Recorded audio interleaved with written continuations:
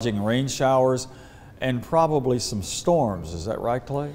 Yeah, Calvin, absolutely. We're going to be tracking out our next round of scattered showers and storms later this evening as a cold front approaches. But first, things are calm this morning. We have the sun out. Temperatures are mild, 75 in Chattanooga, 80 in Nashville. So plenty of warm, moist air all across the southeast, mid-south, and midwest. And as we take a look at those local temperatures, 67 in Murphy, the cool spot, 72 in Athens and Cleveland, 73 in Dalton and Dayton, and 75 here in the Scenic City. And speaking of the Scenic City, there's the sun. It's up, just a few clouds. Taking a look to the east over Holiday Inn Cam. It's going to be a gorgeous start to your Sunday fun day. Current setup, again, here's the cold front. That's going to be approaching from the northwest. That's going to give us that extra lift.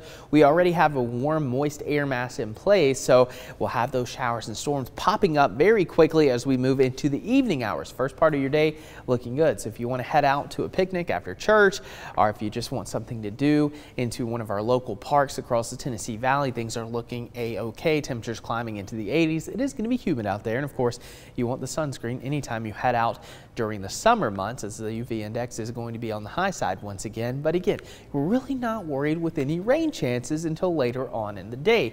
Notice through noon, still dry, just a few pop-up showers into western North Carolina. And as we go into your afternoon, the chance for a popcorn shower or two going to be possible. Now, very similar to what we had yesterday, there was a storm that developed pretty much right over Local 3 studios. We had a half of an inch of rain, but at the Chattanooga airport and portions of the eastern half of the city had nothing at all. So that'll be the case. There's going to be winners and there's going to be losers, and some of us are going to get a lot more rain than others, but it looks like at least everyone is going to see some sort of rain.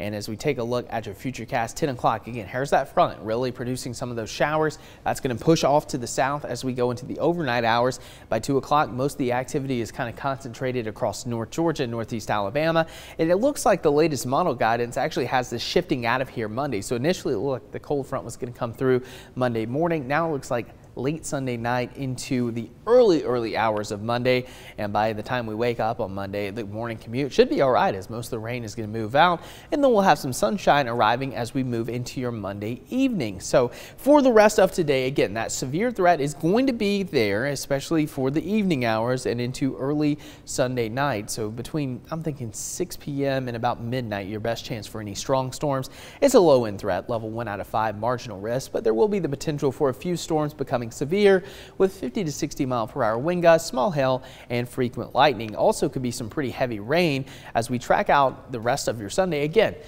after 6 o'clock, that's when those rain chances really start to jump up. And then after 9 o'clock, we're really going to have a pretty good chance of widespread rain potentially across the Tennessee Valley. And again, it's going to be feast or famine as far as rainfall totals are concerned. Some may pick up a quick inch or two if you get under a heavy storm. Some may be closer to the 1/10 of an inch to maybe a 1/4 of an inch. But again, this is going to be very beneficial rain regardless. We need it. It's been very dry over the last month. We're running about a 2-inch deficit for the month of June. So again, hopefully we all get some rain without the severe weather today, but before that rain arrives, it's going to be hot and humid. Temperatures topping out in the 90s, south winds at 5 to 10 miles per hour. Tonight, 72. Scattered storms, muggy, light winds out of the south.